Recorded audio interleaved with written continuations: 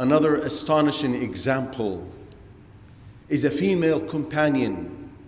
Again, one of the first few who embraced Islam with Muhammad sallallahu alaihi wasallam, and one of the 7 slaves whom Abu Bakr radiyallahu anhum bought and set free for the sake of Allah.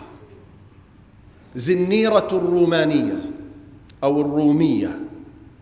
Zineera was a female slave, a Roman female slave owned by a tribe from Quraysh.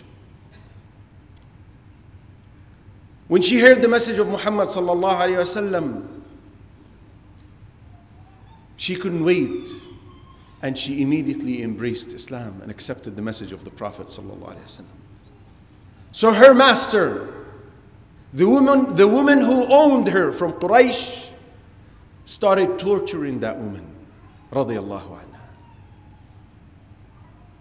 And she used a very vulgar way of torture. She would hit her on the head continuously and would collect other female slaves and command them to continue striking her head until Zineera radiyallahu anha lost her sight. She became blind. And they continued to torture her. And whenever she became thirsty and would ask for water, they would mock her and say, "It's right in front of you, just walk and you'll get it." And she would stumble and fall. And they would laugh.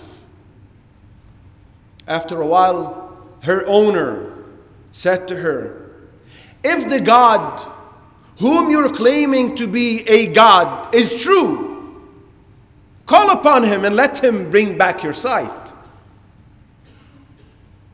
She said, "Indeed, he is true. Allahumma rudda alayya basari. Oh Allah, bring back my sight to me." Instantly, her sight was back. Radiyallahu anha.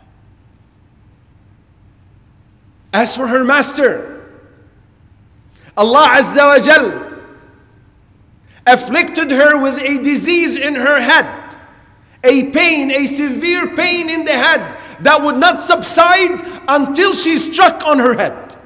So she would command these female slaves to strike her on her head until she lost her sight. Al-jaza'u min jinsil amal. You reap what you sow.